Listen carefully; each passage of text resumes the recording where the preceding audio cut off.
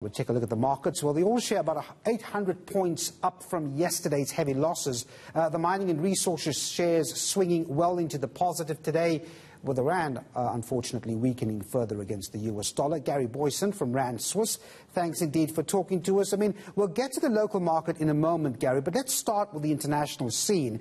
What's interesting is that despite the global vaccine programs having progressed quite significantly, there's still a lot of worries about the impact of the Delta variant, and you see this effect on the international markets.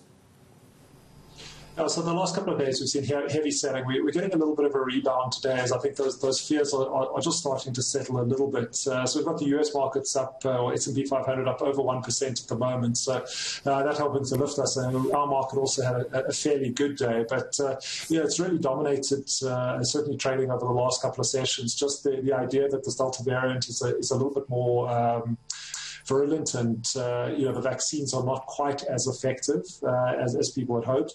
And I think there's real fear from the financial market that we could see economies heading back into more stringent lockdowns, which would obviously hamper economic activity. Those, as I said, those fears do seem to be allayed today, and we're seeing a little bit of green on the screens for a change. Yeah, I mean, why then was the local all share so far into the green today? I mean, everyone concerned about the investments over the past week, but I suppose they would be happy with today's performance. And I see those mining and resources shares really gaining some ground after yesterday's performance. So overall, the all share index up 1.27%, but as you said, really bolstered by the resource index. So we had the Resi up 2.29%, and that's been a lot of the heavy lifting being done by Sasol, which is benefiting from slightly higher oil prices after that OPEC Plus agreement, which was I suppose indicated that we were going to get a little bit more oil onto the market, and at the same time we were worried about the coronavirus taking some of the demand out of the market.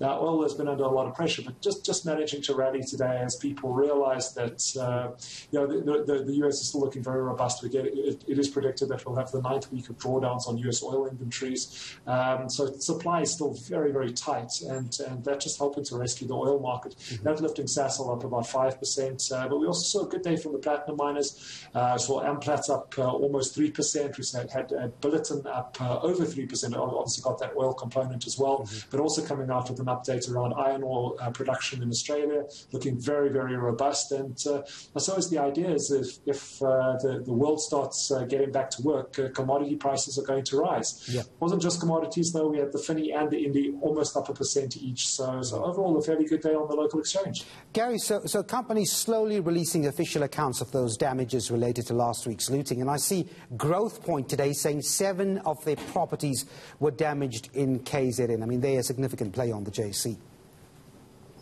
Absolutely. It's our biggest listed property stock, and I think property is one of the areas that people are concerned about. The first concern was the retailers, and as you say, it's been a slew of updates from all the companies, just trying to telegraph to the market how much damage and what kind of financial impact this is going to have on our big listed companies. So we had Pick n Pay today. We've had ShopRite out as well. We have Mr. Price saying 109 of their roughly 1,600 stores have been affected, which represents about 7% of the company. But Growth Point coming out today and just highlighting, as you said, 7 of their properties in KwaZulu-Natal. No properties in any of the other provinces were affected. And this only represents about 2.3% of their gross lettable area in South Africa. So one of the messages that I'm certainly getting from all these updates is that the listed businesses are going to come through this fairly well.